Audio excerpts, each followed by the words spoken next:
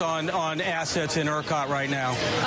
In the market, Vistra is known for being the lowest leverage player. That's the good side. What people point to as the negative is that you're not diversified. You're only in Texas. The retail business helps you, but either way, you're only in Texas.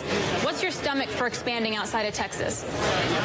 Well, first of all, you know, I've been with companies that have been diversified, and if we were just a long generator, I'd say we'd need to diversify for weather reasons and for market reasons. But we're in the best state in the country, you know, from a regulatory and political standpoint, and we have the retail business, as you mentioned, that actually does well when commodity prices are low. So we do not feel compelled to go outside of Texas. If we did, it would have to be a very compelling value proposition to us.